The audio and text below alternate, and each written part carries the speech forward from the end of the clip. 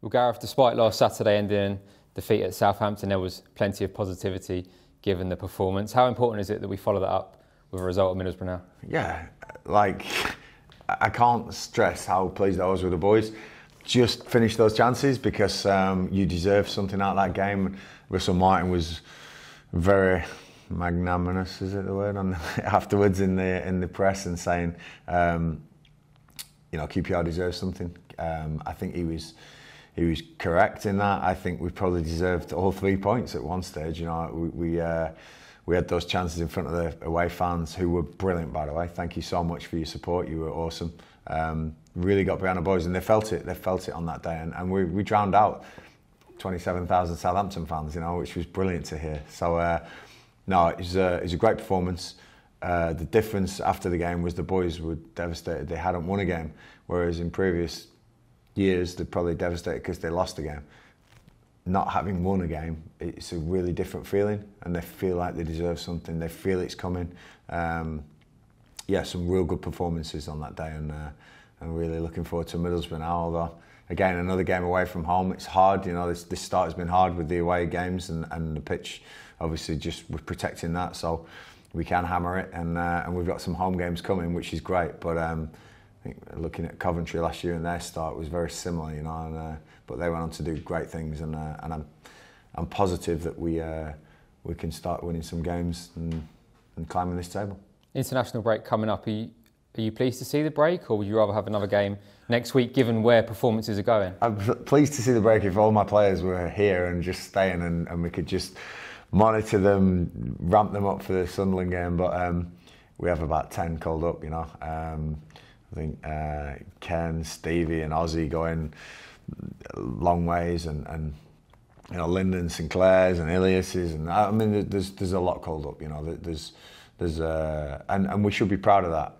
Playing for your country is such a big thing. I was never lucky enough to do it, but wow, I'll never stop anyone doing that. That's a really big thing, and they should be proud, and QPR should be proud of them. Please, boys, come back fit and healthy, because we need you. We definitely do, and I'm looking forward to seeing how they get on. I won't be travelling anywhere to watch anyone, but in the day of technology, you can watch more or less all of it on there.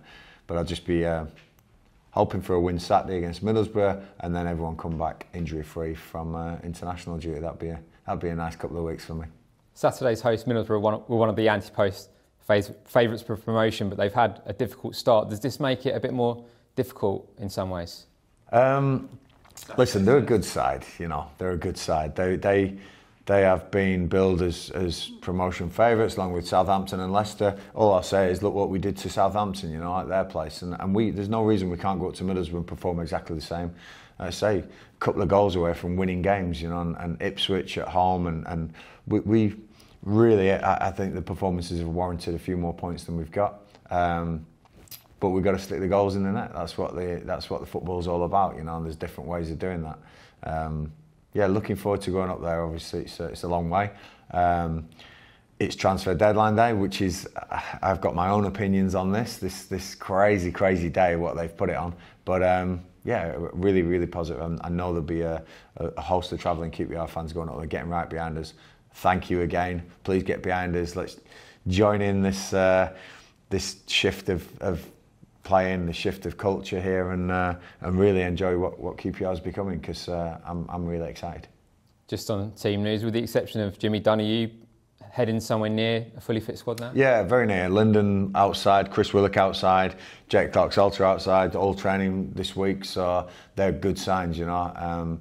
We've got to make sure that there's no breakdowns, there's no reoccurrences. That was horrendous last year, and Jimmy's probably the only long-termer, but even him, after the 2 weeks, he's probably looking forward to the international break more than anyone, because there's no game and it gives him another week to get back. So Jimmy's close, but everyone else is really up to scratch. And like I said last week, the performance is what I want again. I want them to perform like that again. I want them to give that. They emptied the tank on the pitch, and that's all I've ever wanted as a manager, because the other bits we can add will win games, but they have to empty the tank again, and I'm sure they will do. Can't let you go without asking about the transfer window, which shuts on Friday night, as you alluded to. Everyone knows where we are in terms of finances, but how likely are we to see movement between now and then? Yeah, listen, I don't want to get everyone excited and say there's 10 players coming in. We'll probably have a quiet one, quietish, I don't know. I want to keep the best players at this football club. That's important because we need those. But also, if there is a right player, right price, right time, we wouldn't just dismiss that. We've got to play within the rules, but also we can hopefully get things done. Maybe get some real bargains or something to add to the squad. But I'm really happy where I am. The squad's very good. I want to keep the best players here. 11 o'clock on a Friday night is a crazy, crazy time for the window to close. I'm hoping that we're not the club that I have to go and knock on somebody's door in the hotel and say, you have to go here for a medical or this has been agreed. It's going to be mental. There's teams all over the country travelling.